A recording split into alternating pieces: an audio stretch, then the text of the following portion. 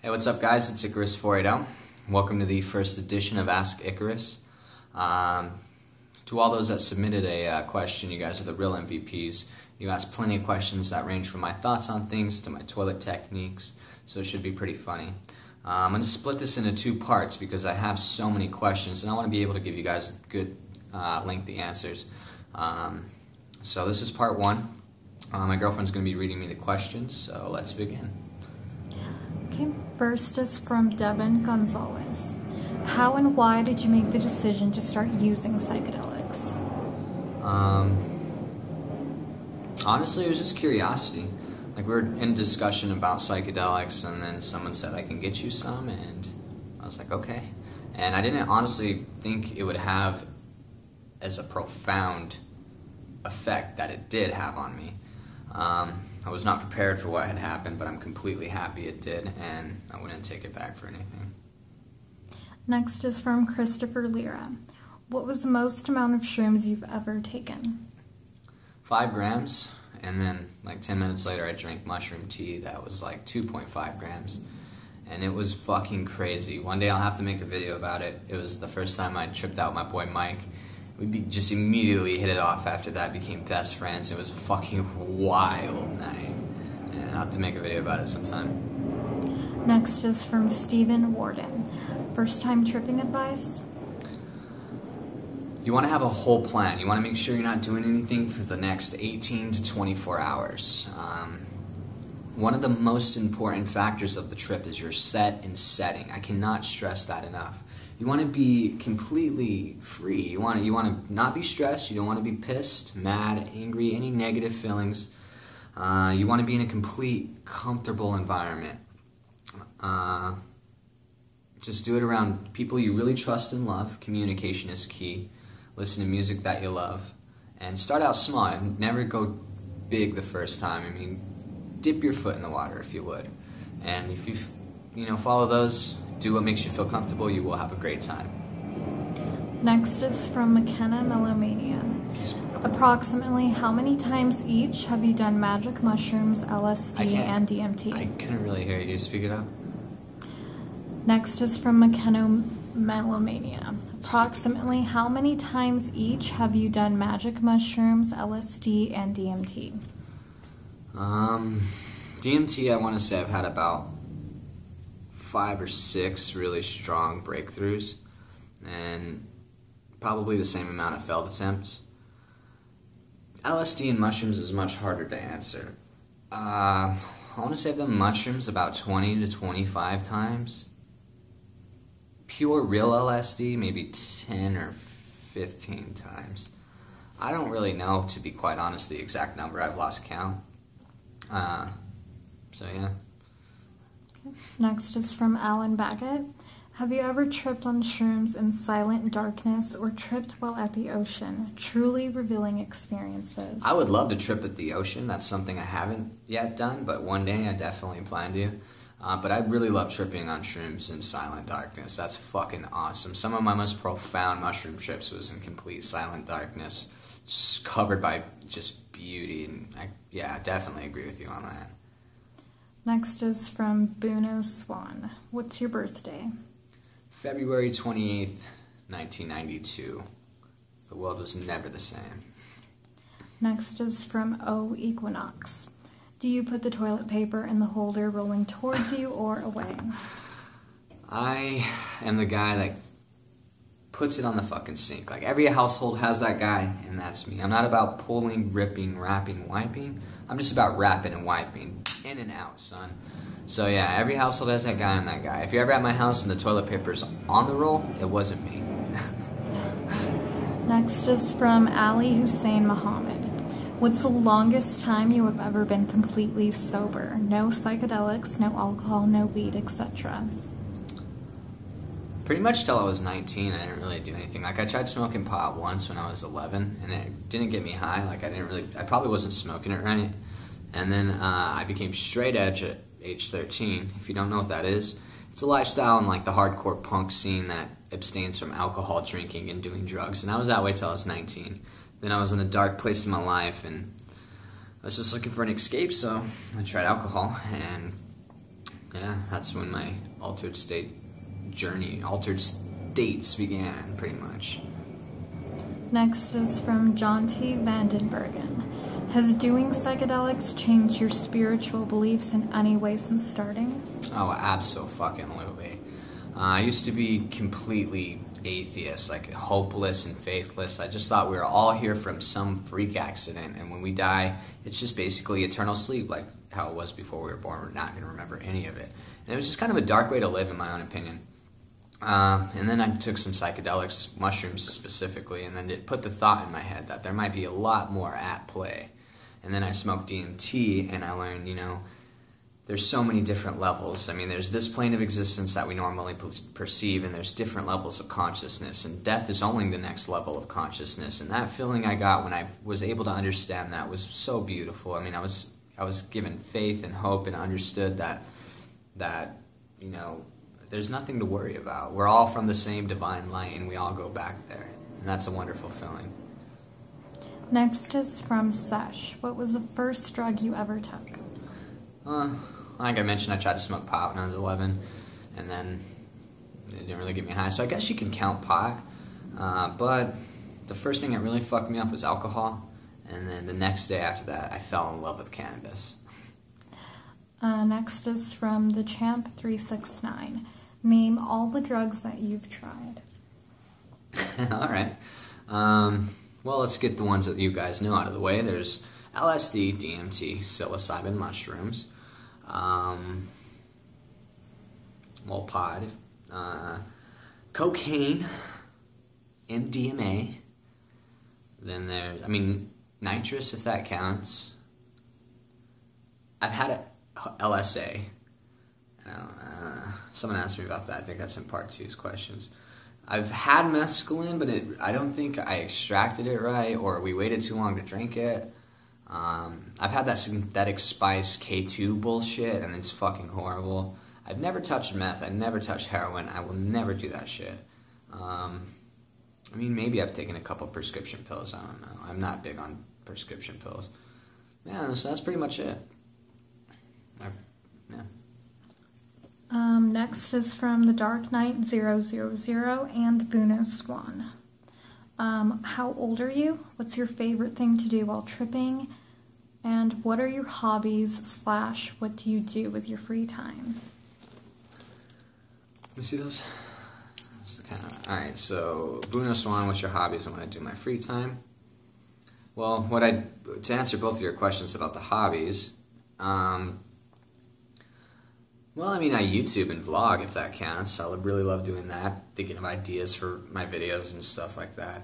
I love exploring, hiking, just going out and being adventurous, I guess, getting into new things. I really don't have much free time. I work 5 days out of the week, and I only have Fridays and Saturdays off. So, those days are usually spent, if my son's here with my family, going out and doing the dad thing, or if he's gone, exploring altered states of consciousness and hanging out with friends and just doing whatever. I smoke a lot of pot, if that counts. I'm 23, and my favorite thing to do while tripping, I recently got into light gloving, so that's been taking up a lot of my psychedelic experiences. It's so fucking fun. I just love listening to Spangle. When I trip, Spangle is always there to accompany me. And then just closing my eyes. I love looking at close-eye visuals. That's one of my favorite parts of the psychedelic experience. Next is from Bryce Buston. What state do you live in? Arizona, born and raised. I've never lived anywhere else. This is home. Dust of the desert's in my bones.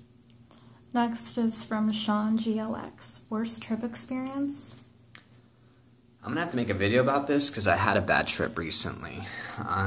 To sum it up, it was a fucking living nightmare. Just demons yelling and laughing at me, screaming maniacal thoughts, and just every fear was in my head. It's so scary. And yeah, there's so much in this. This deserves its own video, and I'll definitely make it soon. But yeah, it was so terrifying. It was a living nightmare. I was able to pull myself out of it, but in the end, the most interesting part is it was one of the most beneficial trips I've ever had, because it now that I've seen the darkness, the light has never been so bright. Like, it added so much more profoundness and so much more meaning to my past trips. And it's very interesting to me because a lot of people I've talked to have had bad trips too say the same thing. It's one of the most beneficial trips, and that really, it's really interesting to me. Next is from Alejandro Gonzalez.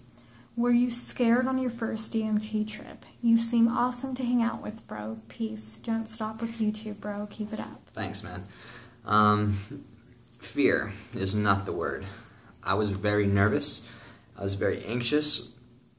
It took me so long to even put the pipe to my mouth and hit it. Like, I kept having to use the restroom. I kept, like, being OCD and seeing something in the back that bothered me and had to go fix it. And then when I finally got past it, I sat down and did it.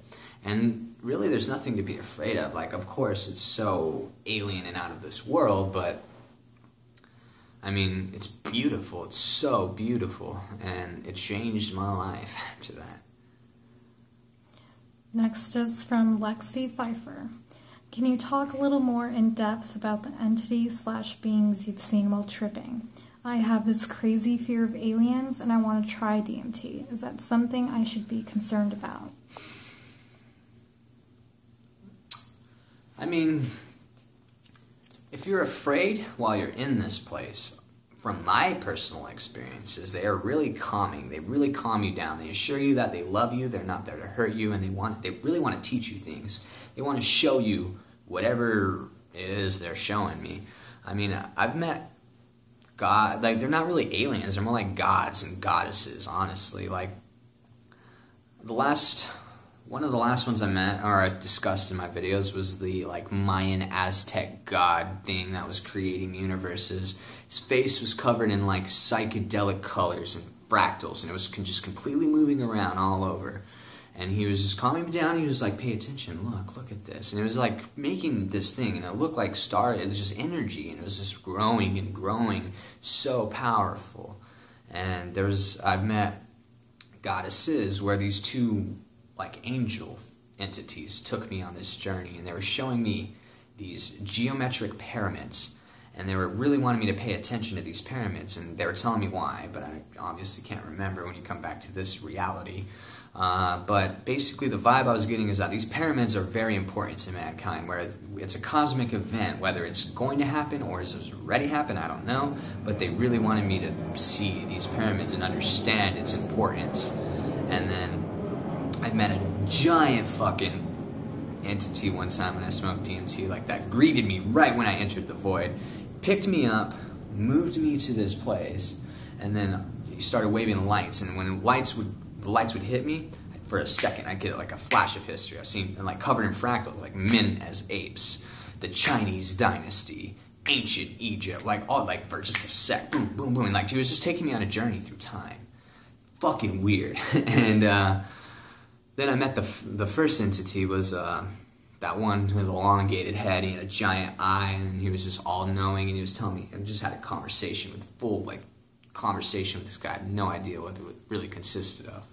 But he was calming me down, and, you know, they just really love you, and they want to show you. But, I mean, to answer your question, they're alien to the sense that they're not of this world, but they're more like spirits, energy, and they really care for you. They really want to show you things, and, yeah, I mean,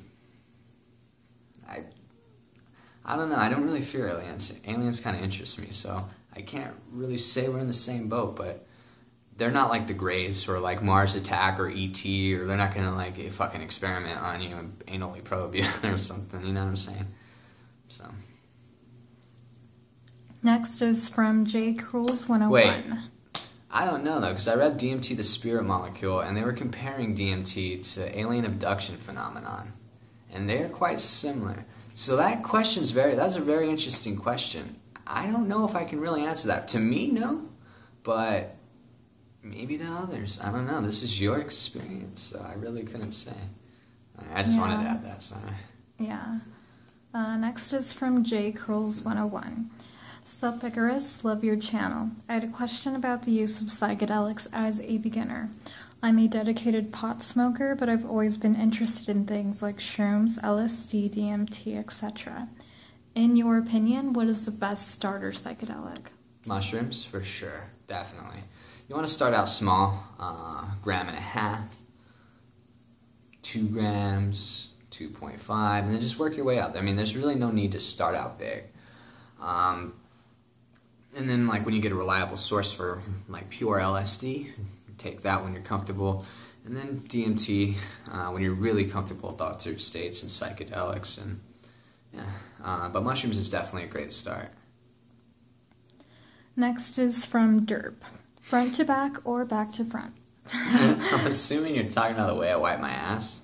So I'm going to say front to back. Like, why would you go back to front? Like, if you do that, you can get shit on your balls or snatch. Like, and that's not healthy. That's not cool. I'm sure doctors everywhere would not recommend that. Yeah, wipe my ass. There you go. Next is from Noah997. How hard was it for you to find LSD the first time you bought it? So fucking easy. It, like, literally fell on my lap. But the second time's a different story. So hard. I was just dosed with, like, research. Yeah, I got LSD, bro. Here you go. This is not LSD. This is robot semen. Like, so fucking hard to find it. Now, I mean, Lucy comes and she goes, and I know that struggle. I know how hard it is to find it, but yeah, it sucks.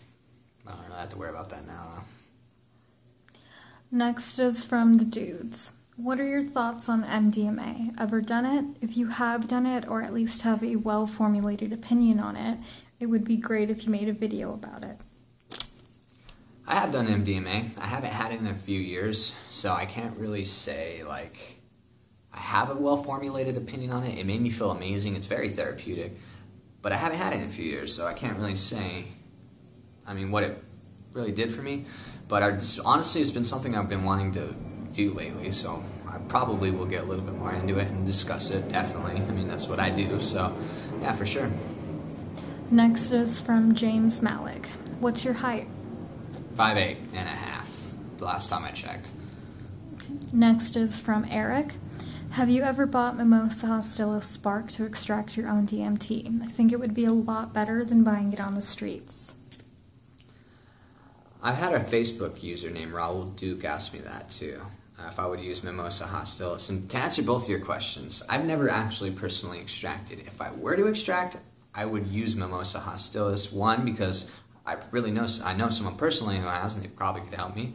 And two, I heard it's easier and it contains more DMT than the Acacia, but yeah, I haven't. But honestly, the DMT I get is probably way more pure than my dumb ass could ever extract, so I'm just cool with that, honestly. Next is from Caden Quinn. LOL, don't worry about the vids, man. We understand. Quality over quantity, am I right? I have 2 questions. What kind of music do you listen to? And what's your Spotify name? Because I really want to check out your playlist. You sound like you got a rad taste in music, man. I didn't even know you could make and share playlists on Spotify. So because you brought that to my attention, I should totally make a trip playlist for you guys. So when you guys trip out, you just go to the Icarus 480 playlist. I'll do that soon. As far as my Spotify name, it's probably like Icarus 480. I don't even really remember. I haven't, it's just logged in. It's been logged in since I've got the fucking thing. But as far as what music I personally like, I used to be a lot more like punk and like hardcore, like Terror, Rotting Out, Backtrack, different things like that. And then I don't really listen to much hardcore anymore. I'm starting to get more into trance stuff like Infected Mushroom. I love Spangle. Spangle is my absolute fucking favorite. Those 2 are musical fucking geniuses in my opinion. Desert Dwellers, Future Primitive, Tipper. Give a good idea. Next is from Derp. What would I see if I were to run along a beam of light? I have no idea how to answer that. I'm guessing light. If you're running along a beam of light, I'm guessing you're going through some type of DMT trip, so you might see some entities, tell them I said hi, but I don't know. I've never ran along a beam of light, bro, so I can't say. Next is from Croatian Bios. What do you work as? I'm a fucking call center agent. I've been there for 2 years, but I love it. Like, it's good money. It's a family. Like, everyone knows me. I can be my complete self. I can wear trippy shirts. I wear hats with weed plants on them. I don't get drug tested. I love this place. I mean, it's not something I'm obviously going to do for the rest of my life, but it gets the bills done, supports my journeys through psychedelic realms, and puts food in everyone's mouths. I'm happy.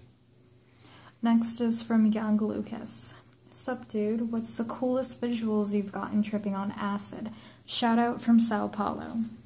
I love when my face does the Fear and Loathing in Las Vegas morphing. That's one of my favorites. But I love staring at the roof, man. When you stare at the roof and you're on a high dose of LSD or something, like, you'll see so much in that motherfucker. I've seen flowers bloom and, like, all kinds of crazy shit. Visual trips are the best. I love. But honestly, I have some really crazy visuals with mushrooms.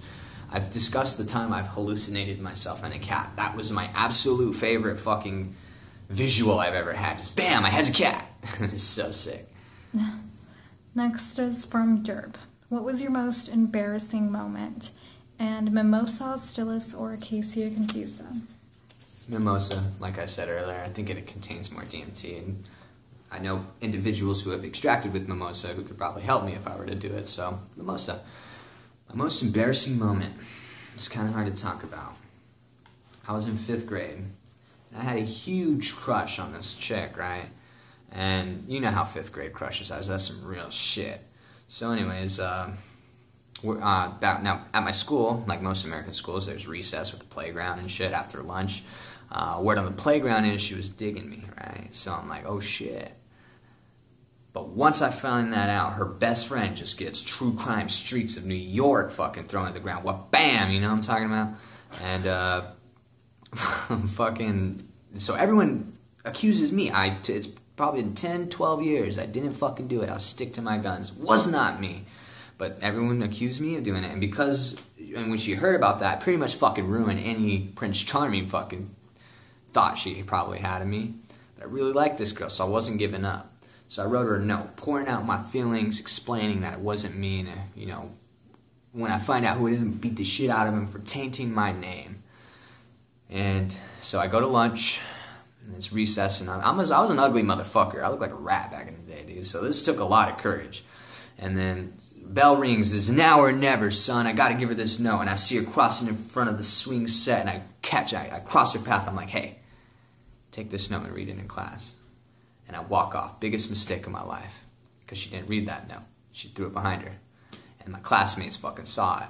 And they picked that fucker up. So anyways, I'm lining up. I hear laughing. I'm like, oh shit. Who's laughing? So I go over, hey guys, what's going on? And they're holding my fucking note. And they're reading it. And this all happened in slow motion. I was like, no! Try to grab it. Three fifth graders overpower me and hold me back. They continue to read it. And I'm trying to fight, and they're just reading and laughing at me. I finally overpower these 3 fifth graders, rip it out of my hand, but the damage was done. Everyone knew my crush. Everyone knew how fucking cheesy I was, and I did not hear the end of it for months and months and months. And every time I saw her, it was the most embarrassing fucking thing I ever. Yeah, that was definitely my most embarrassing moment. I still have flashbacks. Let's move on to the next question. Alright, these next 2 questions are similar, so I'll read both.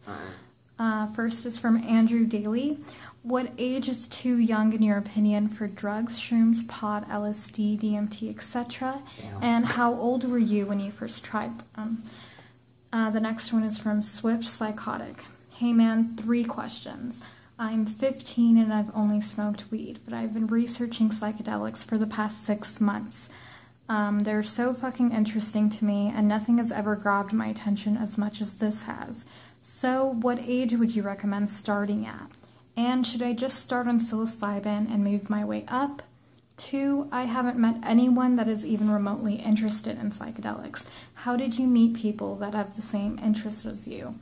What was your religion before psychedelics, and have your views changed? So as far as the religious psychedelics thing, I pretty much answered that one earlier. As far as met anyone in real life that is remotely interested in psychedelics, how did you meet people in real life that have the same interests as you? Well, one of my best friends, Mike, dimethyltryptamine, I met him on Instagram. Yeah, it rhymed. I met him on Instagram, and basically he lived near me, and I figured that out, and then he figured out I lived near him. I was into psychedelics, he was into psychedelics, like, yo, let's do some psychedelics, and we just became best fucking friends. Like, literally, this dude's like, we're two peas in a fucking pod, dude. Like, never met anyone so similar. But anyone else that's remotely related to psychedelics, I just put myself out there. Show that I'm a proud psychonaut, and yes, I've honestly turned a lot of my friends into psychonauts. Like, when I tried LSD, and I was like, yo, you gotta try this, dude. And then, but I really couldn't answer that. And as far as your ages, now I've answered, work your way up, but in my own honest opinion, this is probably not the answer you want, but I didn't even do drugs in high school, so I really couldn't say the effect it would have on you. In my own personal opinion, I think you should wait until you're about 18 to try. So, pot's one thing. You smoke weed on the weekends. By all means, I've seen productive 15 to 16-year-old stoners. As long as you're not letting it, take over your life or anything, by all means, light that shit up. But as far as psychedelics, in my own opinion, I think you should wait. Geometrics and the meaning of life and interdimensional beings can wait until you're done with at least high school or, biology class. I don't know. It just could be described. You could take this advice, or you could throw it in the trash and do psychedelics. But in my own personal opinion, I think you should wait until you're done with that shit. Because right now you're in a stage in your life where things really are important. It doesn't seem like it. Just seems like complete bullshit. But later in life, you're gonna be at my stage, where I'm like, okay, I dicked around my whole fucking life, and now I have to struggle because of it. And it's much easier if you just get through that shit, and then you don't have to worry. In my own personal opinion, take it or leave it. Last question is from Erica S. Does it ever bother you that you're more known for drugs? Absolutely fucking not. If it bothered me, why would I continuously post videos talking about it?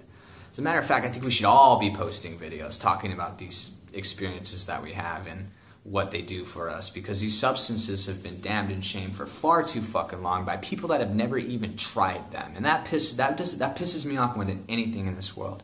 Terence McKenna said, find the others. Show them that we're not all lazy-eyed, psychotic degenerates, that we're working class people, we're fathers, we're hardworking people, and these substances have given me the most profound, beautiful, life-changing experiences that I could have never imagined having without them. They can turn a degenerate piece of shit like me, who doesn't give a fuck about anything, into someone that thinks twice about stepping on a bug, or feels sorrow when he throws a piece of trash on the ground. I feel like these substances, when used in the right way, can be the most beneficial thing this world has ever given, but they're taken from us because higher minds know that. They know what would happen. It's all greed.